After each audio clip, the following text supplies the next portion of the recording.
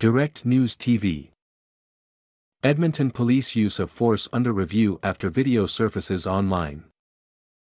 A video posted to social media shows an Edmonton police service officer using force to take down an 18-year-old man, an interaction that Alberta's law enforcement watchdog is now reviewing.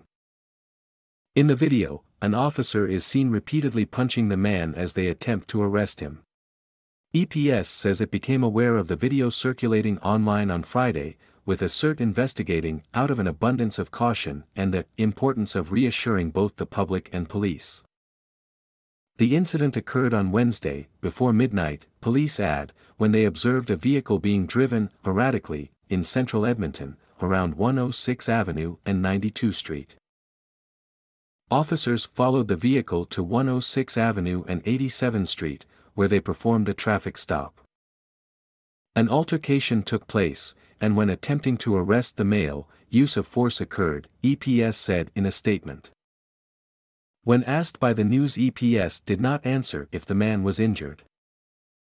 According to police, the man 18-year-old was later released on a court appearance notice with 2 charges and a number of traffic summons. No further information was available from EPS. My name is Kingsley.